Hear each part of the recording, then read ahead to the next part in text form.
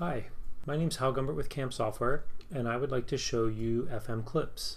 FMClips is a tool that we use when we develop FileMaker databases to store and retrieve little clips that we use over and over again, such as script steps, layout objects, fields, and it does a little bit more than that, as we'll show you. You can get more information from our website, campsoftware.com, or you could just go to FMClips.com to jump straight to the page. FMClips uses a product from Dracoventions. If you go to their website, dracoventions.com.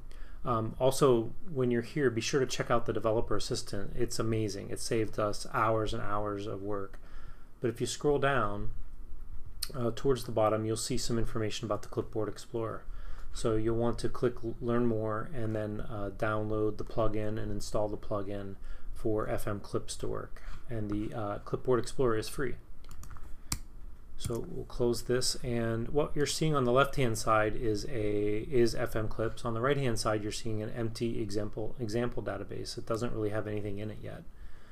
So we can do really neat things. For instance, how many times have you gone into a FileMaker database to do a find? And you've had to create all the script steps one by one. Well, here you can just choose copy, come over to your database, create a new script, and paste. You've got all those items right there. So within one copy paste, I was able to grab those steps. I knew exactly where they were. I didn't have to go back to a project that I didn't exactly know where to find that code. I could just go straight to FMClips and grab it. And this is true for just about anything that you use over and over. We use a lot of looping. So if I wanted to loop records, I can click copy, and it's asking me to replace some values. We have a keyword in our script for thing. So I could come here and change thing to contact, choose OK, and what it did is a substitute on my code. So now I can paste it, and anywhere that the script steps previously said thing, now says contact. So I can actually embed special keywords within the clips and have those be substituted on the fly. Those are very easy to define. If I come over to and click the More button for this item, we can see the clip here. We've done a little bit of work thanks to Peter Vinogradov. He had a really great idea of making the text to be different colors, like bringing out the most important bits. So here you can see the word thing, the word thing, the word thing. It's throughout the script, and we've added these three sets of find replace, and it'll bring up a custom dialog if the find field is not empty and ask you to replace that item. We'll go into the other options later, but if you just have the word thing here, it'll ask you what you want to replace it with. So that's what that does. So the other thing we do a lot is looping through variables and use progress bars. So I'm going to get a loop variable with progress bar. I'll hit copy. Again, I'll change this back to contact. I'll come over and paste this in. And this method is using something from Hansa from 2ForU Software. He has a really great progress bar that uses conditional formatting. So I'm just going to save this script and then close up scripts and go to the layout. So now I need to show the progress bar. So rather than recreate that item over and over and over, I've actually stored a progress bar that's 101 pixels by 26. So I'll choose copy, go to layout mode, paste that right on the layout, go to browse. So now I can make one change to the script. I have to tell it how many times I want it to run. So I'm going to say run it for 5 times in the loop. And then as it runs, I'm going to tell it to pause the loop for 1 second. So now I'll run the script, and I'll get a progress bar that advances for every item. If this was looping through 100,000 contacts, it would work perfectly for that, to let the user know how far along that was.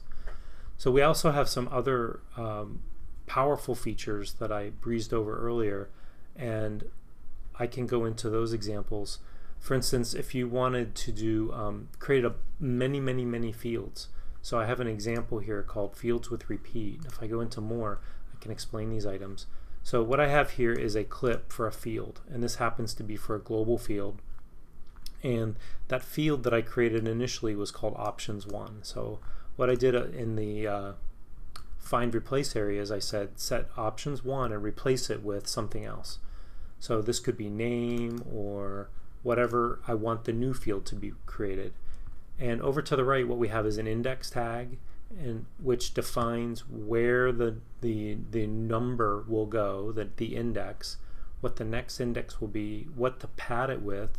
So if I wanted this to be 9 characters padded with zeros, I could set this to be 9, and I'll get 9 characters padded with that. And whatever number the next number is, it will fill that out. So if I typed in 39, I'll get 39.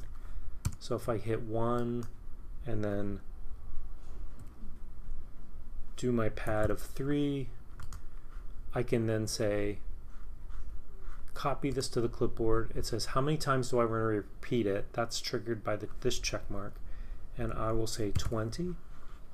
I'll say OK, and it says what do I want the next index to be. So I want it to start off with a 1. I'll click OK. This shows me what the new field will be called, the first one. I'll click OK. It ran through and made those fields for me, and if I come here I can paste those in and I've got them. Got all the fields, all 20 fields created in just a few seconds. Now that I have these fields created, I can commit this, come back, and then it stored the next index. So I can come back and get some more. So I'll say copy to clipboard. So this time I want 10.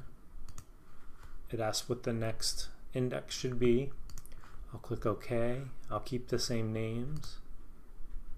Come back to the database and paste. I've got more fields. So just like that, I can generate fields as I need.